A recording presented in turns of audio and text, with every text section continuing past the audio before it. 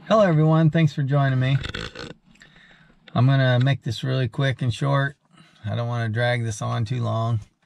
I had a propane tank, a 250-gallon propane tank that come from my daughter's house. I traded it out with a 500-gallon I had. And it's been sitting up at her house for a couple years, and her boyfriend brought it down here and has been sitting in my field for a month, and I had my son listed on a swap site, and I got it sold for $350 this morning. So it went fast. And then he had a 3-point blade he drug home years ago from scrap. He got it from a friend, had a bunch of old iron at their farm, and they let him have a whole bunch of iron. He brought it home, gave me the iron, which I sold years ago for scrap iron and made money off of it. And then that blade was sitting there, 3-point blade. So I told him, you list it for me and we'll split the money. And then I decided to just be kind and give it to him, because he's the one that actually brought it home years ago. I didn't have nothing in it. It wasn't mine to begin with, it's his. So he got the $100 out of that. We're going to take that money, the $350 that I got from propane tank, and put it with this past week's paycheck that I got from the elevator. And we're going to put it towards our house. But I have a receipt here showing how much our balance is now that my wife made last week's payment of $1,012.06, which was the week before's paycheck.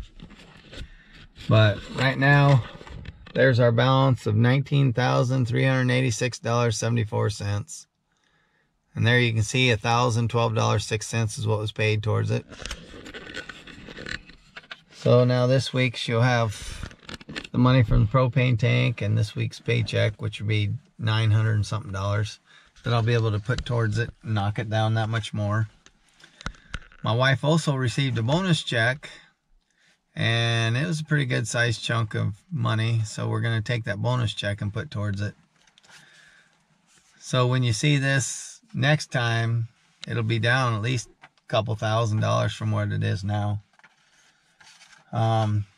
You guys could do the same. There's ways of making extra money. You might have unwanted items you could sell and put that towards the principal, your house payments, and get it paid off much quicker, save you money on interest. But this is my journey that I'm doing, and I'm going to keep giving updates as I get it paid, getting closer and closer to getting paid off. As I've said before, some of you might be new to my channel, but our goal is to have it paid off by my wife's birthday. She turns 50 and May 5th, and by May 4th we're going in and paying the balance off. We do have money in our savings, a good chunk of money to pay a good chunk of this, but we're trying to pay as much as we can now out of pocket, meaning, you know, I'm selling scrap metal, selling items I don't have, or that I don't need that I have, things like that, and try and get our debt reduced. That way it's that much less later on we have to take out of our savings. Anyhow, I don't want to stretch this video out, but I want to tell you a quick story. There's an elderly guy that lives there in town in Rodney. It's a real small town, and where the elevator's at, that I work at. And we come in the other day and we were talking about various things, you know, how old guys get talking about certain topics. Well, he's talking about his wife driving, because he can't drive no more. His eyesight's gotten bad, and he wasn't able to pass the driving test due to his vision. So now his wife does the driving. Well, this gentleman's 80 years old. And he was talking about, he went to a Dollar General store just the other day with his wife. Well, they went grocery shopping, then they stopped at Dollar General to pick up a few things.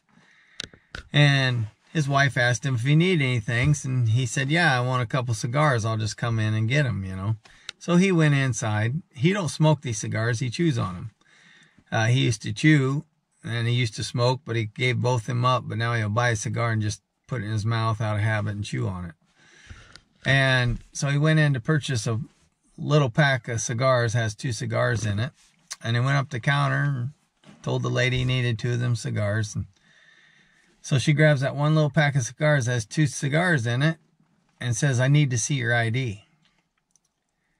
And he says, you need to see my ID to buy 2 cigars? Well, yeah, I need to see your ID. So he didn't have a current Iowa ID. He had an Iowa driver's license, but it was expired by 3 years. It expired in 2017. due to the fact that he couldn't get his license renewed because of his vision. So he handed her his ID. He says, well, here I have this ID. I have my driver's license. And she looks at it and she says, well, sir, do you know that this driver's license expired?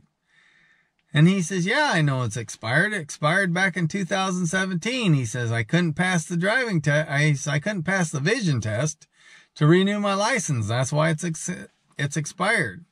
He said, that's why I have my chauffeur with me. He had his wife standing there. He says, she's my chauffeur. She drives me around now because I couldn't get a current license because of my eyesight.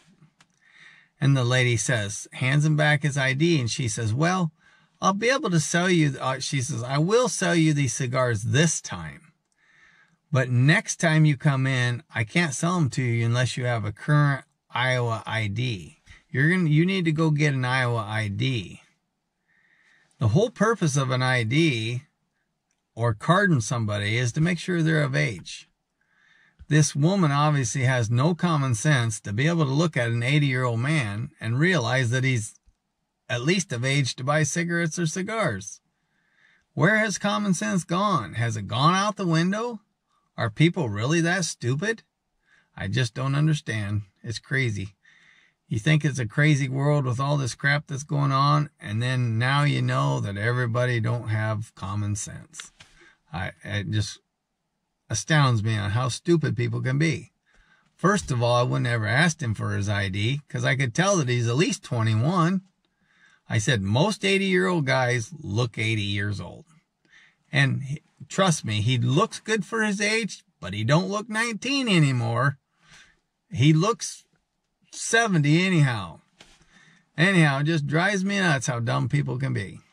She told him, I'll sell them to you this time, but if you come in again, if you don't have a current ID, I will not be able to sell them to you, or I will not sell them to you. Isn't that crazy?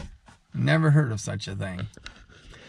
I said, I understand if a young person comes in that looks like they might not be 21, that they might be 20 and asks for their ID. I need to see your ID before I'll sell you these cigarettes or these cigars or the chewing tobacco or whatever. But when an old man comes in with an old woman walking right alongside him and they're giddy up and go, ain't very giddy up and going much more, they're walking slow, I wouldn't ever ask for the ID. And then she has the gall to tell him, I'll sell them to you this time, but unless you get a new ID, I won't be able to sell them to you because that's expired. Just because his driver's license expired don't mean he has. And it don't mean that he's under 21 just because it's not a valid driver's license anymore because it expired, that they wouldn't renew it because he couldn't see. It just kills me how dumb people are. Well, enough of this rant about retards out there. And common sense gone out the window. But I'll let you guys go. Thanks for joining me. And don't forget I love you. And don't be stupid. Bye.